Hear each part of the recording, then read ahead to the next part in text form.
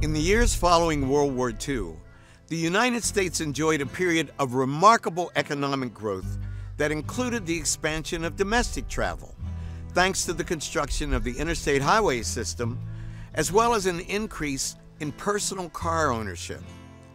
However, most Americans still relied on public transit to get to work and make their way around town. And like everything else in Jim Crow America, public transportation for African Americans was segregated. Jim Crow was about separating the races. Some of the Jim Crow laws involved what they called separate but equal, but it really wasn't. The city of Winston-Salem in North Carolina knew all too well the separate and unequal reality of their public transportation system. There was no local bus service to the east side of town, which is where African Americans lived by and large.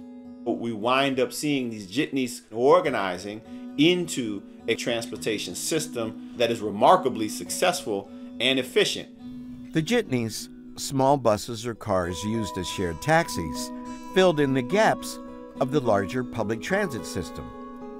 But without the support and infrastructure of the city, traveling by jitney in Winston-Salem was a risky business. City residents often filed complaints against individual drivers, citing unsafe driving practices. Jitney operators even filed complaints against each other, accusing other drivers of stealing fares. And so the mayor impressed upon the community that they needed to find some way to work together. In response, some of the most successful jitney drivers pooled their money and formed the Safe Bus Company in 1926. The black-owned company would go on to serve the Winston-Salem community into the 1970s.